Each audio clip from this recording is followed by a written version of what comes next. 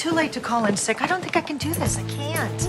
No, oh my God, Ma, Kavanaugh is gonna kill you. BPD hates Tom McGregor. He's soft on crime. Well, he's hard on school lunch reform.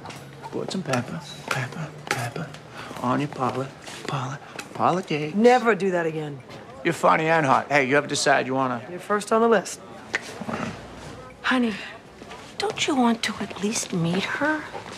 Well, obviously, I am curious. But I don't need a mother. I have a mother. What can I get you? Have a coffee. Oh, do you have any more of those Green Label organic beans? Of course. I'll make it extra hot and 1% milk, not 2%, and flat with just a hint of foam and a spoon, please. No coffee stirrer. There's an aftertaste. Most coffee stir sticks are made from 100% birch wood. There's no chemicals or toxins or glazes, but the birch plant is known to be bitter, thus the slightly unpleasant aftertaste. You must be Dr. Martin. Hi, I'm Detective Jane Rizzoli. And I'm Angela. I'm Jane's mom. And this is Dr. Maura Isles. What a pleasure. I am flattered that you would want a consult. I've tried so many formulas. Tetrodotoxin, glucose, methylene. Dr. Isles, are you all right? Why? Because I'm talking too much and talking too fast and not making any sense? You're showing signs of urticaria.